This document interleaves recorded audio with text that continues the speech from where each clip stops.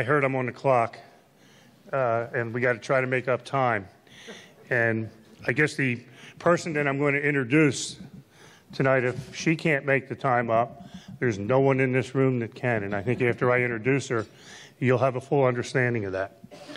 It's my honor to introduce Linda Long as an inductee into the 2017 Hall of Fame at Stockton. I met Linda when she was a member of the girls basketball team at Atlantic City High School, where I formerly had coached but continued as a teacher while coaching at Stockton. We were part-time at the time. Her senior year, we began to recruit Linda, and I had the honor of coaching her freshman season. And then after that, which she reminds me of quite often, I left to come back to Atlantic City because I continued to coach there, and I coached the boys basketball program. So my friendship with Linda, thankfully, was never altered at one point or another because of that. And just a sidebar, Linda has moved away from Atlantic City, and she was running on the boardwalk yesterday, and Harvey Kesselman and I had to remind her just a little while ago, the building she ran by is now Stockton College, and it was the dorms. And she kind of looked at me like, well, man, I think I'd like to try to get back here somehow.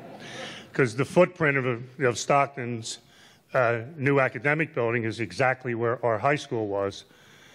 And then the dorms were on an empty lot. One, I looked out my third floor window every day and looked at the beach and boardwalk. And now the students are going to have that view right up next to the boardwalk. However, that's just a sidebar.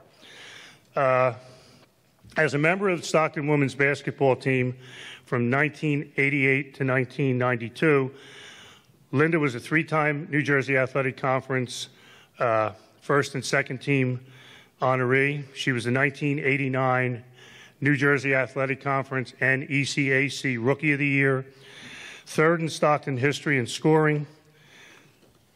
Stockton career ranks first in steals, eighth in rebounds, ninth in assists. Single season top 10 list, three highest totals for steals, and fourth highest in points. And that's basically the athletic resume. But in all honesty, knowing Linda as a high school player and knowing her now as an adult, the next phase of her life is probably the most impressive. Her professional resume is outstanding. Linda grew up in Atlantic City in the 80s and 90s. I was coach and teacher at Atlantic City High School. During this period of time, there were a lot of opportunities for the youth of Atlantic City to go the wrong way, and many of them did. There's a few in this room this evening that did not, and Linda obviously is one of them. The loud clanging of the slot machines, we'll always remember the buses and limos roaring into town day and night, but probably not a whole lot of the money went into the families that attended Atlantic City High School. The money went elsewhere. So for our youth growing up in that town, to kind of get an idea of what it's all about, she realized real quickly that the glamour was false, and she wanted to move on and go somewhere else. However, through athletics and a very strong desire to be successful, we can see this evening that Linda made the right choice.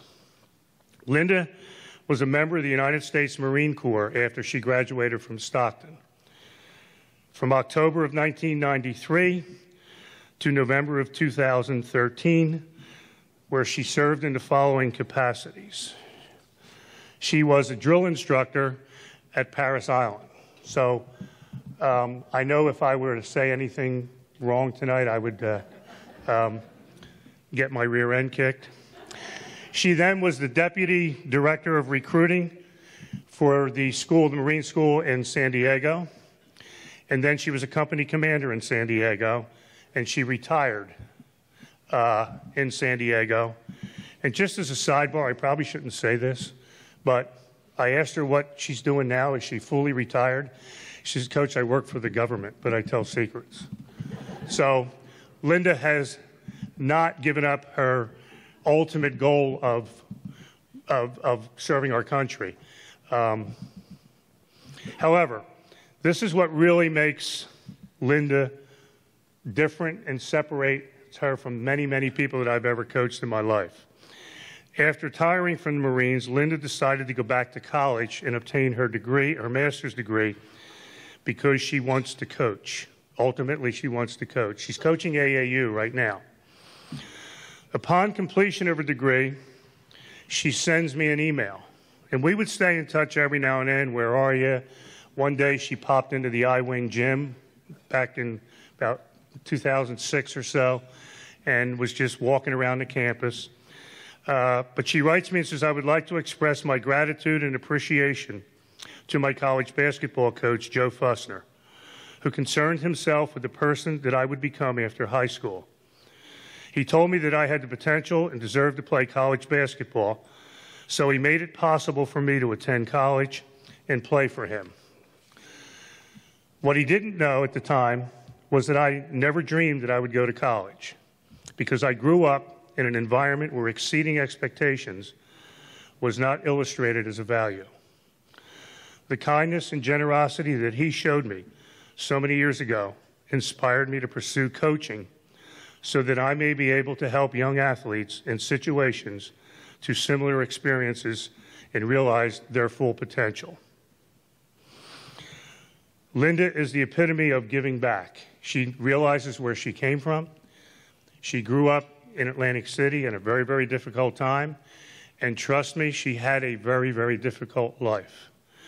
I only had the opportunity to coach her 1 year here, but I knew her as a faculty member at Atlantic City, followed her as a player there, and continue to follow her here.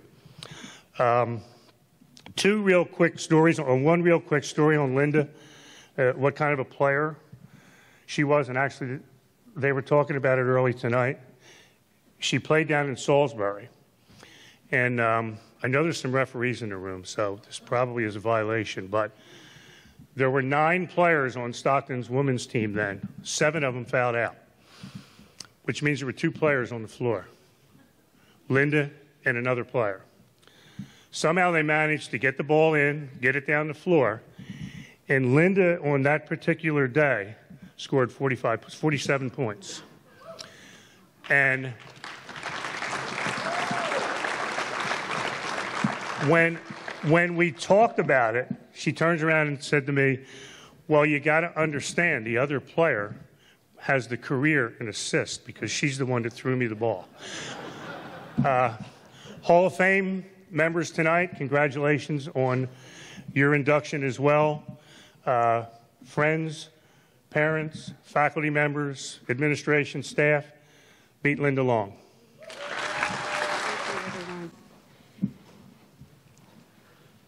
Good evening. Coach Fussner, thank you so much for that warm reception. You're awesome. I'm going to repeat some things that you've already heard from Coach Fussner. I hope that you can labor through it. Let me begin first by thanking Dr. Kesselman and the Hall of Fame committee for giving me this honor. Thanks also to my family and my friends for taking time out of your busy schedule to be here. It means the world to me. Uncle Lawrence for filling in. My father passed, and you're filling in for my father. Thank you for being here, Uncle Lawrence. Cousin Larry, Cousin Nisi, and my niece, Christiana. Thank you. A special thanks to my former basketball coaches, Joe Fussner and Kathy Morris. Kathy, well, we'll get back to you, Kathy. You know, I am very grateful that it's been over 25 years since my coaches have seen me, because with time and age comes memory loss. And obviously, they've forgotten what a piece of work I was, because they actually showed up. Kathy, you may have only had 7 players on your team, but we were 7 of the most committed players. because of your authenticity, your consistency, and the team culture that you established. Thank you, Kathy, for creating and nurturing an environment where teammates became family. Now I need to give a special shout out to two of the best friends and teammates anybody could ask for, Tara McCord and, well, Tara Burns and Nicole Cicero. I consider not attending tonight because I live in California and because I had a lot of excuses, but I decided to run those excuses by Tara first. And as always, Tara came through with her practical logic. Linda, of course you're going. Don't be silly. We'll make a reunion of it. I'll talk to Nicole Cicero, and we'll plan the whole thing. And of course, after hearing the I'll talk to Nicole Cicero part, I got scared. I started to flash back to the times where whenever Tara and Nicole Cicero had good ideas. Like the time when we almost went to jail after stuffing our jackets with biscuits from Roy Rogers off the Parkway. Or the time we decided that it was a good idea to drive from campus to New York City for bagels at 1 a.m. Mind you, I had Frank Smith's Sociology of Sports class at 9 a.m. Linda, don't be silly. Of course you'll be on time. I stand here being honored tonight for two reasons. The kindness of a stranger and selflessness of teammates. I had no plans for my life after high school. In fact, I would have dropped out if not for my love of basketball. Fortunately, my life's direction was altered one day at basketball practice when a stranger took interest in my future. That stranger concerned himself with the person that I would become after high school. He told me that I had skills and potential and that I deserved to play college basketball.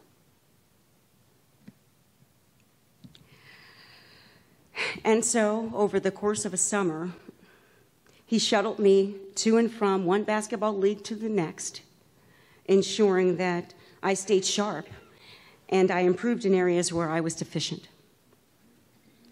Utilizing the Equal Opportunity Funding Program, he made a way for me to attend college and play basketball for him.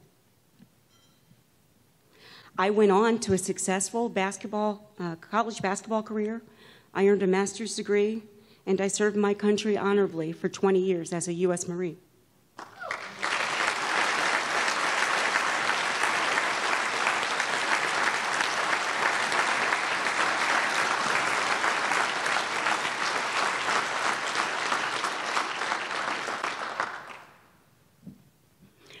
I owe my athletic, academic, and military successes to someone who knew I did not have to become a negative statistic. He stepped in and offered help. That stranger was my college basketball coach, Joe Fussner.